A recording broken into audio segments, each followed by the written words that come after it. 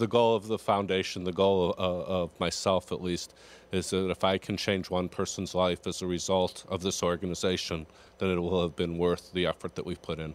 Hi, I'm Ryan Wagler. I'm with GiveYourTalents.org, and I'm sitting here with Elliott Becker and Murr and Eric Wagler, co-founder of GiveYourTalents.org, and we're going to tell you a little bit about the Michael Becker Foundation.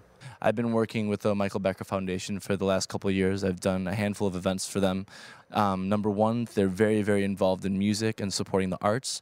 And number two, they're raising awareness for a worthy cause that hasn't really received a lot of publicity or attention, doesn't have a lot of information. You know, this is a great cause for us to be involved with. You said Michael was a fan of music, you're a fan of music.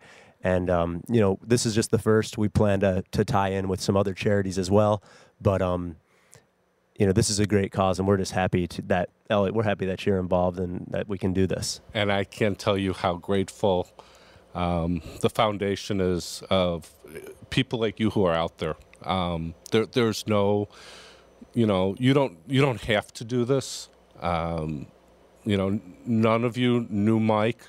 You know, it's kind of what musicians are all about anyway.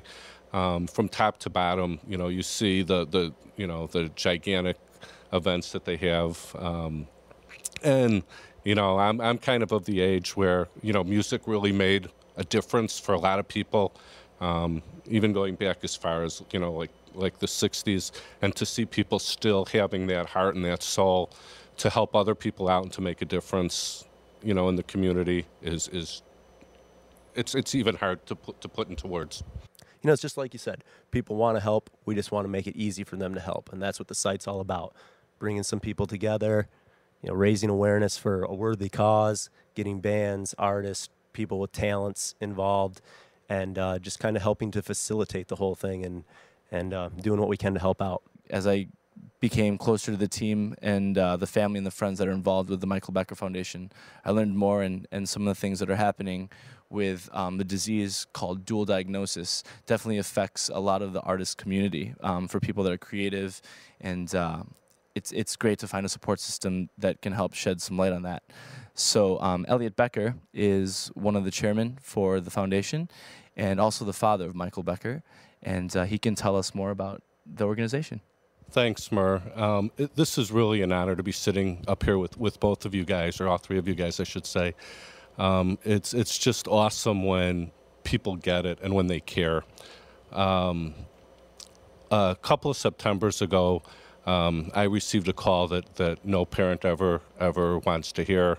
It was from my other son, who had come home and found Michael cold and blue. I raced home. I live close by, and by the time I got there, it had already happened.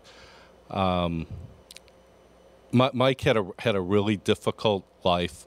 A brilliant kid who because of the turmoil that was going on in his head, never really fit in. Shortly before he died, we had found out about the concept of dual diagnosis, which is the confluence of mental illness. Mike was alternately diagnosed as bipolar, depressed, even a sociopath, and addiction. And what ultimately took Michael's life was heroin overdose. But all through his life, there were different things that we were trying to do. You know, he had a couple of stints in a local hospital here for his mental illness issues. The summer before he died, he spent out in San Francisco at a drug rehab facility. And what you find in these places is that in a mental health hospital, they focus on nurturing and medication, and in a drug rehab facility, it's very strict and you know, total abstinence. The problem is that more than half the people, close to 60% of the people who suffer from one condition suffer from the other, which makes sense. If you have a mental illness and you can't figure out how to feel better, you start self-medicating. That was one of Michael's issues. If you're heavily into some sort of substance abuse, that can ultimately lead to mental illness as well. So the reverse is true. So when Mike passed away, we felt, our entire family felt that we needed to find out how we can make his life have some value. And again, a couple months before he passed, we found out about dual diagnosis. And what we did is we created this foundation that has three basic concepts to it. The first one is education, and what we try to do is get out mostly to high school kids because they're the most vulnerable and talk to them about, not necessarily the dangers of doing drugs, because we don't believe that telling kids that will be a very effective message, but more that to live clear, as Mur was saying, with the wristband that I'm also wearing that was designed by another one of our children. Help yourself, help your friends, be smart about what's going on. The second part of what we do in addition to education is assistance. Many people don't have the resources to get into some of these programs. And sadly, at least at this point, insurance companies aren't readily covering dual diagnosis. They'll cover a mental health stay, and it's very rare that they'll cover a drug abuse situation. And then finally, we're hoping to help raise enough funds to provide research in this to deal with this condition. So that's basically what we're about. Michael and I shared an interest in music, and like Mur said, we met through a mutual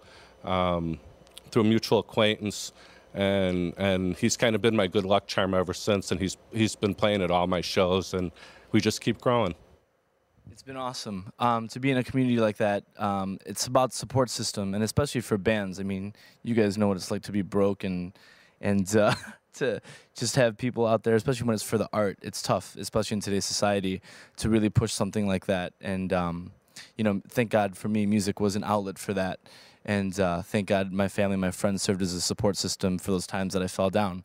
And that's what I think is exciting about this opportunity. I've worked with a lot of different people, and I've put some really cool things together and been a part of some really cool projects.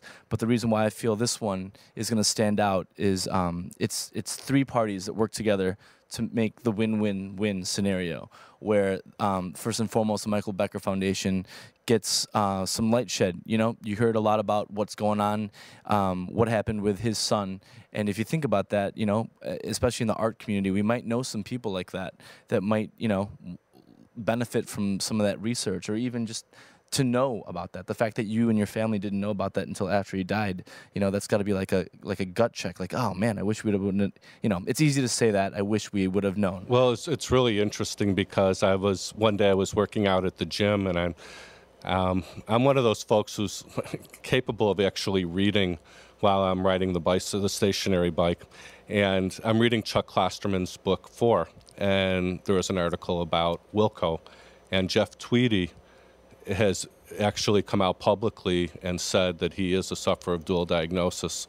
And when we've had various fundraisers and tried to have silent auction type things, Wilco has participated, as have many other members of the music community.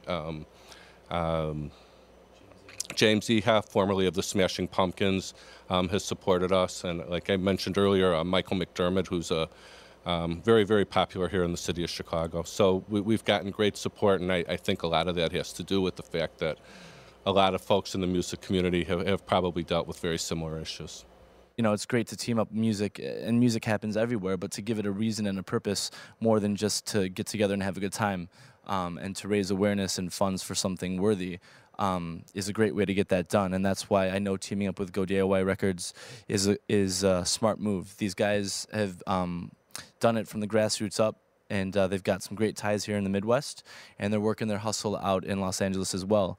And this is the very, very beginning of a lot of cool events and networking scenarios are going to happen within the artist community and with everybody involved with Michael Becker and Go DIY, and I'm really glad to be a part of it. Eric, as a band, if we were to reach out to the bands and people were to say, hey, what's in it, in in essence, what's in it for me? What would you say the benefits are for a band or an artist, say like a photographer or a graphic designer or a web designer, anybody within the community? What would you say is the benefit to them? Well, I think the biggest benefit is it's just like Ryan said.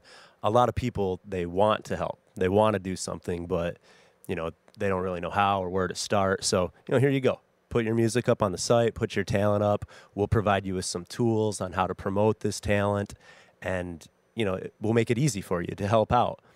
So get involved, help us out. If you're an artist, if you're someone with a talent that wants to help other people, come to the site, upload your talent, and get involved. That's what it's all about. GiveYourTalents.org. Mur's here with us. We thank Mur for coming and being involved. MurPlay.com. And, of course, Elliott with the Michael Becker Foundation. Thank you so much. Look for these bracelets. They're going to be all over the place.